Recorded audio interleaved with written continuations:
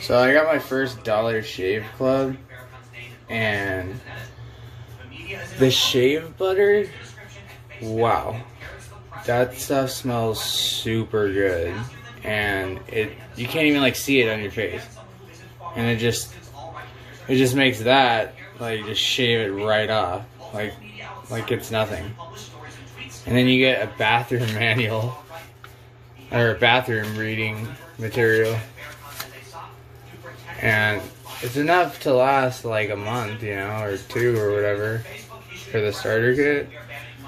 And you never do forget your first box. Like, wow. I really thought this was like a sellout thing or something, but this is the only product so far I could say for sure isn't like a sellout thing. It's actually worth it for men and women.